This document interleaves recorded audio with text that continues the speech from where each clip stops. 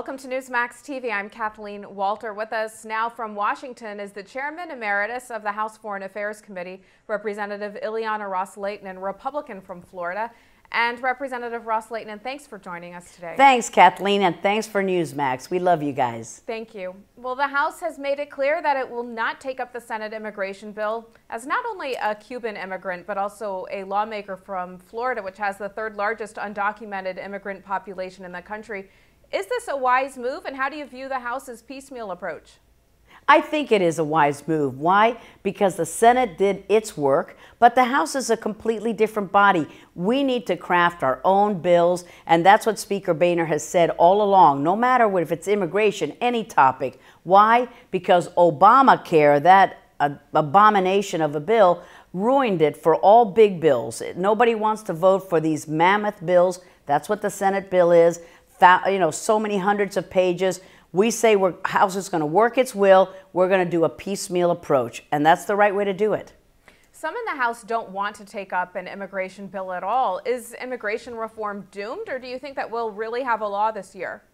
Well, Kathleen, I think those who say they don't want to do anything at all, I think that's accepting de facto amnesty, because we have 11.5 million people here who are not documented. And what's going to happen? We're not sending them back, and they're going to stay here. So if you say the system is not broke, we don't need to fix anything, we don't need to pass any new laws, what you're saying is these people who are here without any legal papers, they can stay here. That's why what we want to do is a few things. Number one, secure the borders. Definitely, for sure, secure the borders. No play around, but really do it. Number two, we want to make sure that we can help those people who want to contribute to the greatness of America. We're not gonna legalize any criminals or anyone who's here to do ill to the United States. We want to help people who want to make this country even better. It's already the best country in the world. We can always improve, and what we want to do is do it in a safe and legal and methodical way. That's the House approach to immigration reform, and I prefer that we pass a bill so that we can fix the problems, because it's definitely broken. Does the GOP have to pass immigration legislation or else risk losing Hispanic voters permanently? I don't think that we should look at this, Kathleen, by a political prism. It's not about whether we're going to win the White House or we're going to win Hispanic votes. It's about doing what is right. It's about enforcing our laws, having a safe and secure border, making sure that we do it right. Remember, Ronald Reagan, whom we love, he said in '86, we will never have another immigration bill because we fixed the border. People say, we don't believe you guys. You promised that in '86. It didn't come true. So we really have to come true and do the right thing for the border to make sure that we don't repeat this again. That is a for sure. And I think that we shouldn't look at immigration through a political prism. What we need to do, we are the party of realists. We don't overpromise, we overdeliver. That's what we need to do in this bill as well. Stop making all of these platitudes and promises. Remember when Obama and the Democrats owned the government, you could say, because they controlled the White House, the House, and the Senate. What did they do for immigration reform? Nada. Zilch. So you can't say the Republicans are this and the Democrats are that. Come on, there's enough blame to go around. Let's switch gears real quickly and chat about foreign affairs. Cuba has come out and admitted that missile parts found hidden in a North Korean cargo ship last week were in fact from Cuba, claiming they were obsolete defensive armaments that were simply being sent to North Korea for repairs. How do you view this development, and should the Obama administration take action here? Well, as always, the Obama administration is always late to the dance, and they're very weak, and they're so ineffective. Here it is, days after this incredible discovery of violations of not one, not two, not three, but 4 UN Security Council resolutions. And has Secretary Kerry sent inspectors down there to Panama to look at it? From the U.S., no. Has Secretary Kerry asked the UN to take matters into their hands and send inspectors to Panama? No, nothing has happened. And what's interesting about this, that the Cuban regime ploy with North Korea, is that if they thought that these were just obsolete small arms, which is total fabrication, why did they hide them under tons of sugar. So they were hiding the cargo. These were illicit arms. It goes against the UN Security Council resolutions, and the Panamanian authorities stopped the ship because they thought they were carrying narcotics. Little did they think that they would be arms to be used in a war. And what are this defensive arms? Who is attacking Cuba? Nobody's storming Cuba to attack it, except a lot of tourists from Europe and Mexico. So they don't need defensive arms. And to say that they're obsolete, they're from the last century, hey, that was 13 years ago. It's not that long ago. They're not obsolete, and they were violating sanctions, and they should be sanctioned. The U.S. and Cuba resumed migration talks Wednesday despite this North Korea-Cuba missile event. Is it a mistake for the Obama administration to cozy up to Cuba, especially in light of this? It's unbelievable that the very week that it is uncovered that Cuba is violating UN human rights, the UN Security Council resolutions, and North Korea, of course, is doing it as well. What does the United States do? They reward the Castro regime by sitting down and talking about migration talks. And in fact, they congratulate the Cuban regime for safe and orderly migration. This is unbelievable. I think out of this case with the North Korean ship, the Obama administration might be congratulating the Cuban regime for a safe and orderly passage of transportation of arms to North Korea. Who knows? They're looking to reward the Castro regime for anything. This is not the time for normal niceties. This is a time to get tough on our enemies. These guys are state sponsors of terrorism, and North Korea should be put back on that list of state sponsors of terrorism.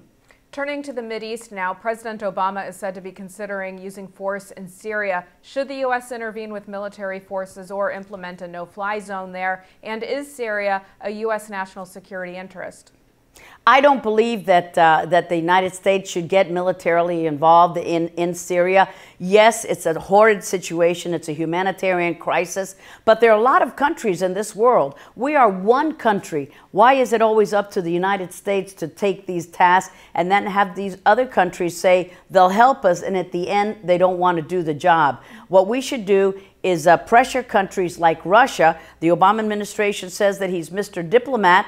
Well, what are we doing with Russia? Russia continues to send arms to Assad, and then Assad uses them to kill his own people. Let's use what leverage we have over Russia and tell them to stop that. And China as well is helping Russia to then aid the Syria government. This is a dastardly regime that kills its own people. I don't favor sending arms to the rebels because these arms end up in anyone's hands. We saw that in Libya. What happened in Benghazi? These folks that we trusted with our security, and then 4 Americans end up being killed. And it's time to stop giving arms away to people who we can't rely on 100%. So no, there's no military role for the United States. There's a role for other countries to get involved and help that situation. To Egypt now, the Obama administration is said to be reviewing U.S. aid to Egypt after the recent military action there that ousted Mohamed Morsi. In your view, was this a coup, and should the U.S. continue sending aid to Egypt?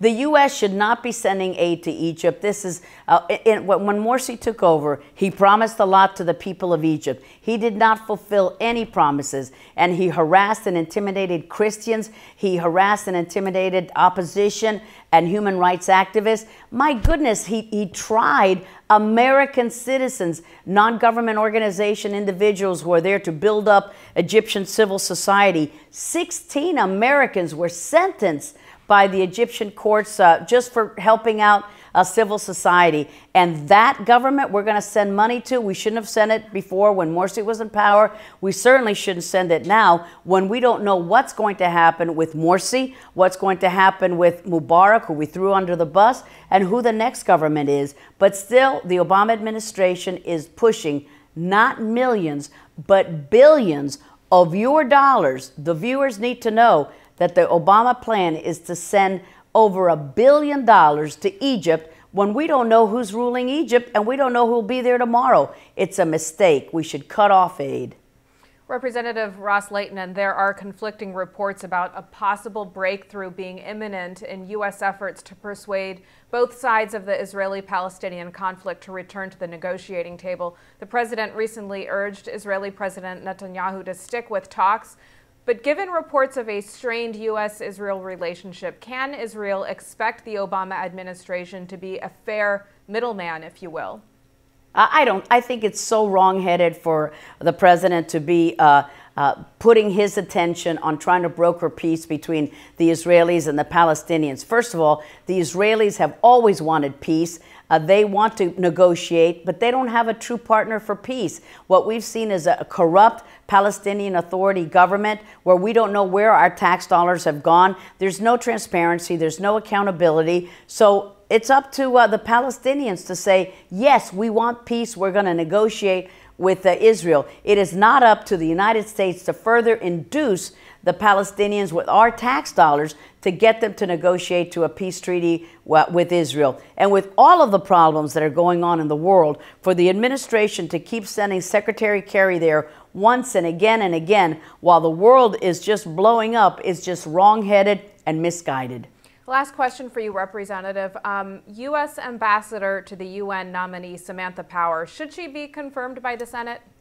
Well, I'm looking forward to a very hearty debate in the Senate. Unfortunately, we have little to say about it here in the House. She has made some statements that some question about her feelings about the Middle East situation. And I think that we've got great people on that committee. We've got Marco Rubio and Bob Menendez. They're going to ask the tough questions to make sure that we have a leader who's going to, first of all, reform this corrupt United Nations bureaucracy. We're sending millions of dollars to this agency. What are we getting for it? We're part of the UN Human Rights Council. And what does that council do? Pass resolution after resolution condemning Israel, and no word about Assad or anybody else who's committing human rights abuses. So is Samantha Powers going to be the person who's going to stand up to the UN bullies, to these dictators, and say enough is enough? We stand for democracy, human rights, and we stand for the rule of law. And I hope that she's up to the task, because it's an important position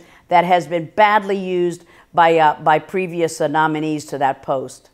All right. Representative Ileana Ros-Lehtinen, as always, good to see you. Thanks for joining us today. Thank you so much, and thanks to Newsmax. And thank you for watching Newsmax TV.